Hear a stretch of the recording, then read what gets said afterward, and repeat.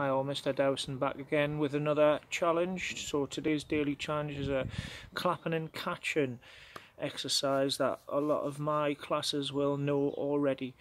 When you're going to catch, it's really important that we've got good catching technique, so making sure your fingers are spread and the sides of your hands are together.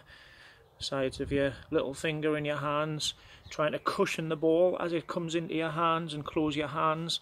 When you're doing this exercise, try to clap and unfold your hands on the last clap. So if we're doing 2 claps, it will be 1, 2 and unfold like this. It wouldn't be 1, 2 apart and then bringing them together, and really try and focus on that good catching technique. Have a little warm up by just throwing the ball up and working on that catching technique and getting that right.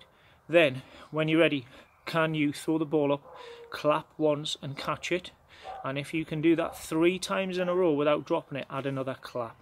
So starting with 1 clap and catch, 1 clap and catch, 1 clap and catch. That's 3 times. So now I'm adding another clap. I'm on to 2 claps. 2 claps, 2 claps, 2 claps. Now I'm on to 3 claps. 3, 3. Oh, I dropped it.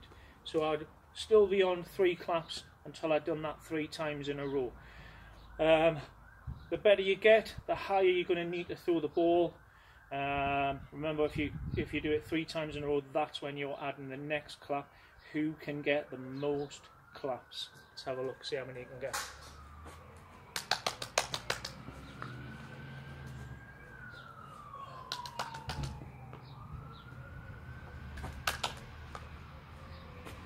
I think that was 7. Can you beat 7?